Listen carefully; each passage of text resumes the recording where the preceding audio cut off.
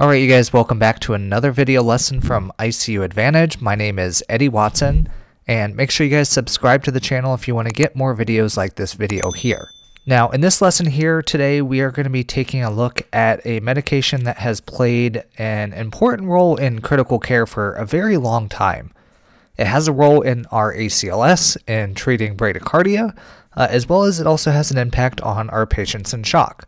So let's go ahead and get started talking about dopamine.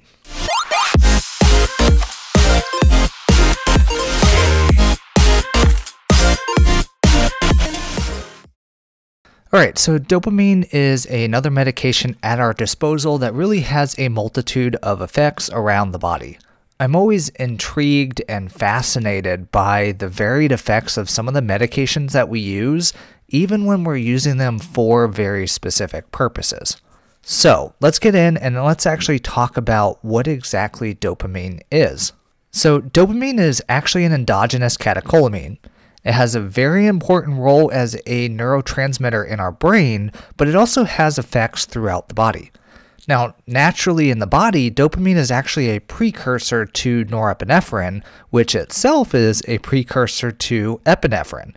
So I'm actually going to put up a couple pictures of the molecular structure of these three molecules because they are quite similar, and I really find this quite fascinating. Now, as far as the dopamine that we know it in the form of an intravenous medication. Now, this intravenous medication, dopamine, doesn't actually cross the blood-brain barrier, so we don't see those effects of it as a neurotransmitter within the brain. And we're primarily using it for its effects that have controls on the periphery of the body. So let's actually talk about those controls and really how it is that dopamine works. Now, dopamine primarily affects the following receptors.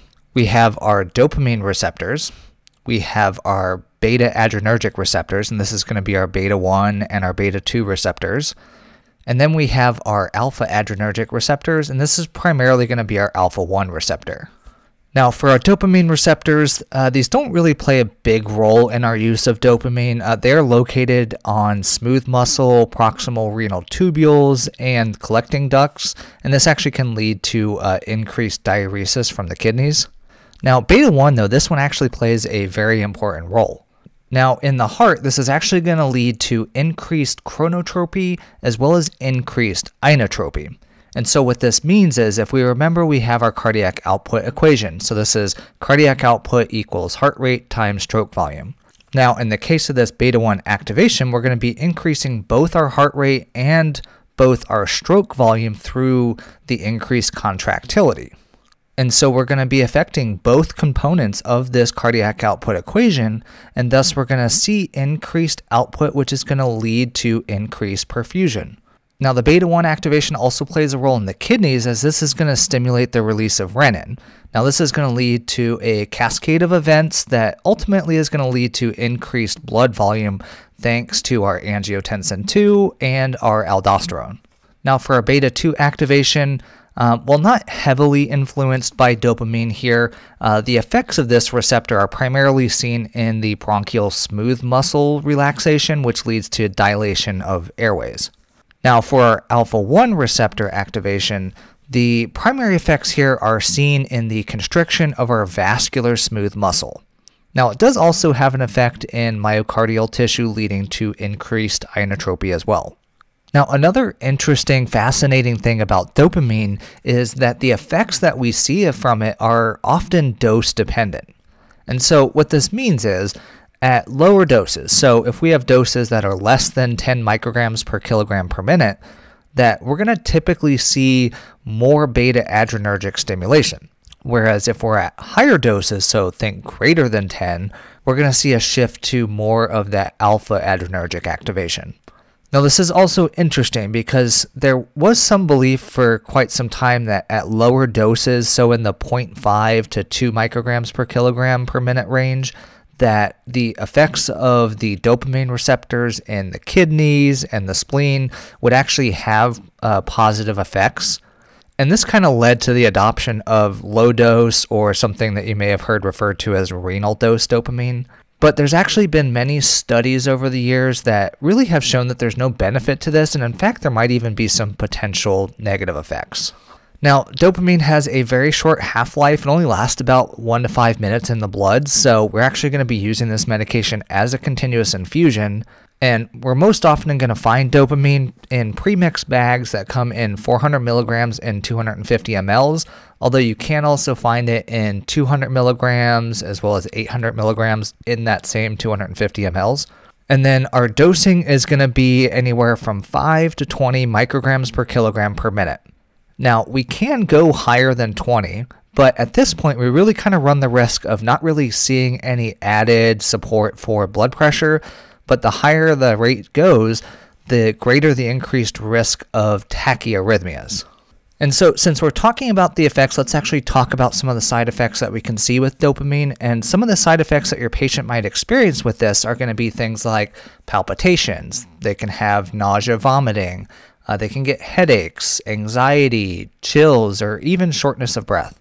Now, there are some potentially serious adverse effects that we can see, and these are going to include things like those tachyarrhythmias. And this can actually lead to decreased perfusion, which could actually be working against us in some cases.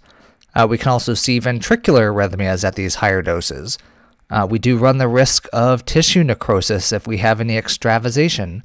We can also see asthmatic episodes, as well as potentially anaphylaxis. All right, and so finally, let's talk about the uses that we actually have for this medication in critical care. And there's really two primary cases in which we're going to be using this. We're going to be using it for treating our bradycardia, as well as treating our patients in shock.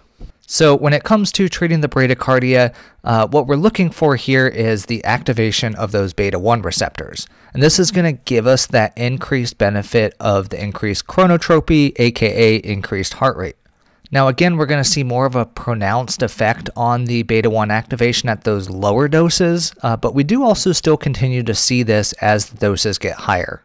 So here, typically, our dose is going to be in the 5 to 10 micrograms per kilogram per minute, but again, it doesn't mean that we're necessarily limited to stopping at 10.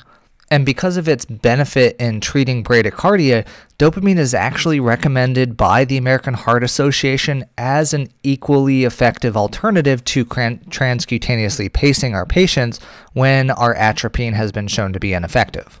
All right, so now for the treatment of shock. The benefit of dopamine that we're getting here is going to be the activation of both the beta-1, but primarily the alpha-1 adrenergic receptors.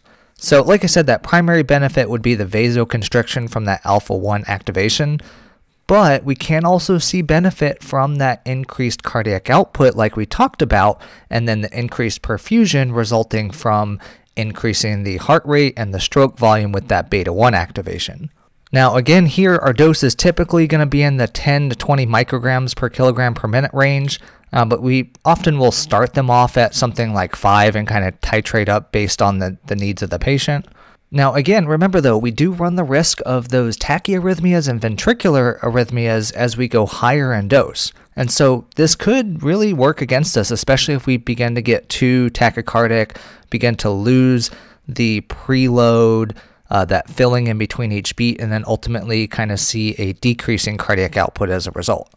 All right, and that was our review of dopamine. There were several of you guys that had asked specifically for this one, so I hope that you guys enjoyed this lesson. If you did, please leave me a like down below. It really goes a long way to help support this channel in the eyes of the YouTube algorithm, as well as leave me a comment. Let me know what you thought of this lesson. If you haven't subscribed already, make sure you do so as well, and then also share this lesson with other people you think might find it useful. As always, a special shout out to our awesome YouTube and Patreon members out there. The support that you guys offer this channel is truly appreciated. For the rest of you guys, feel free to check out some of the perks that you get for the YouTube and Patreon membership, as well as you can also support this channel by following some of the links down in the lesson description, as well as checking out some of the awesome shirt designs I have down there as well. Make sure you guys stay tuned for the next lesson that I release. Otherwise, in the meantime, check out a couple awesome lessons I'm going to link to right here. As always, thank you guys so much for watching. Have a great day.